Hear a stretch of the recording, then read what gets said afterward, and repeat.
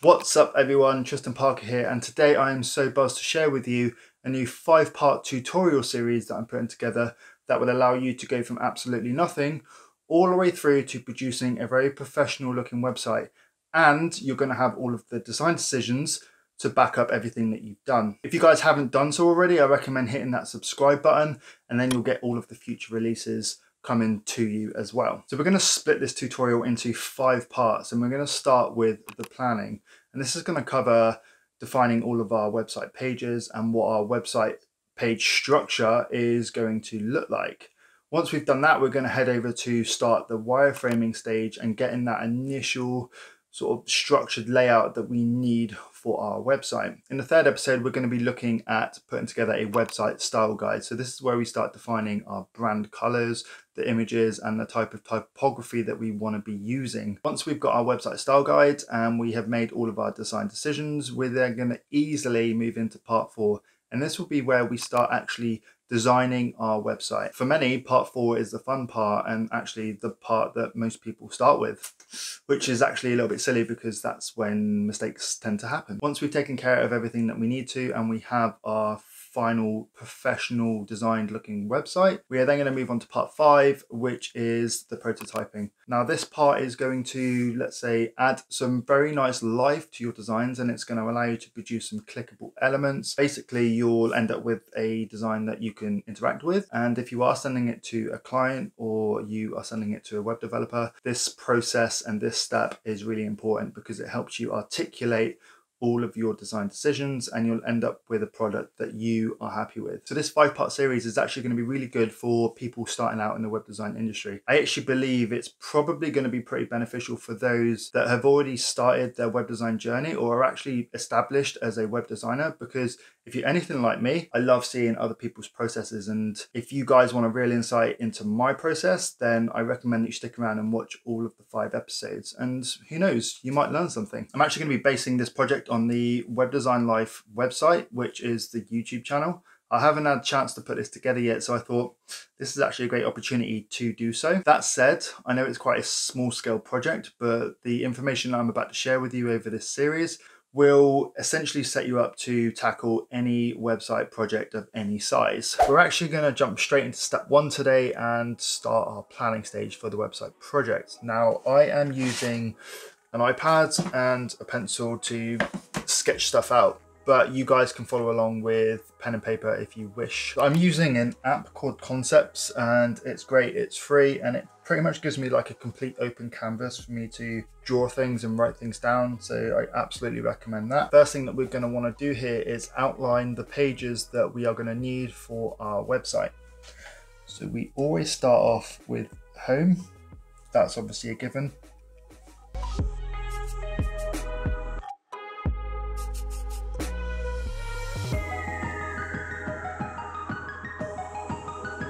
Now I've got my pages. Obviously there is the home page, which is pretty standard.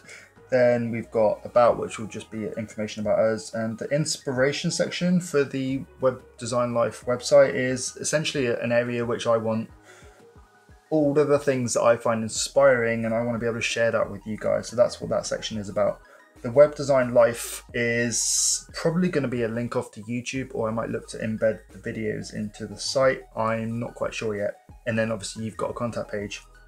Now, depending on your client, the chances are that you will work with them to help them figure out what pages that they need for their website.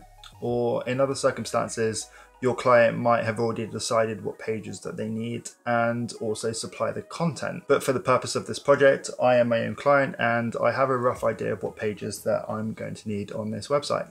Now we've got our pages, we're going to then move over to the website structure. And by this I mean, do you know when you see a sort of website structure type diagram where you have the home page at the top and then you have all of the other pages sort of branching underneath?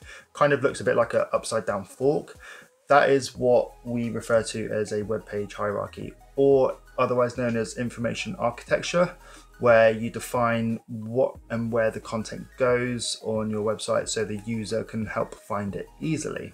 Now, like I say, the home page is going to be right at the top, and then these other pages are going to sit underneath. So there you go, there's an example of a really basic site structure. And in this situation, because the project is pretty small, we don't actually have any pages to sit underneath our parent pages. But if your project was bigger and you had something like, let's say you had a team page, then you might start branching off the about section and you would put something like team.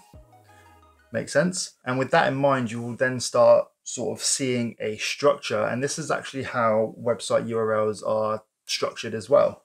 So for example, if we wanted to get to the about page, so that there will take you to this about section. Now if you wanted to jump down into the team, you would then put /team.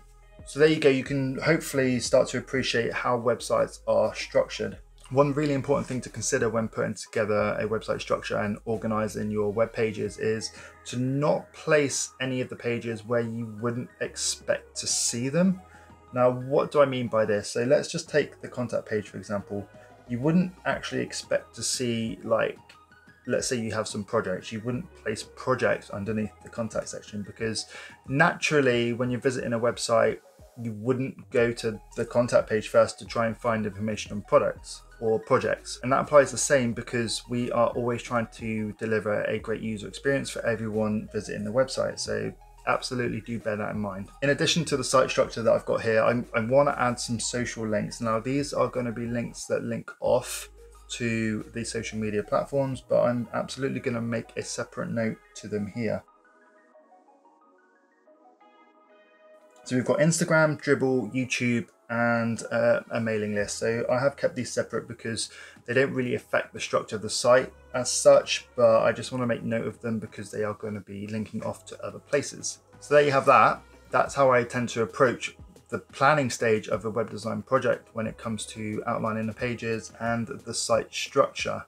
Now, if you guys have any questions about how you can go about building your own site structure, then honestly drop me a comment down below. Remember, this is a 5-part series, so if you haven't done so already, remember to hit that subscribe button and hit the bell if you want to be alerted for the following videos that are to come. And if you've enjoyed this, or hopefully you've taken something away from this, then honestly give it a thumbs up. I'd really appreciate that. Next up in the second part, we've got the wireframing session, so hopefully guys, I will catch you in the next one.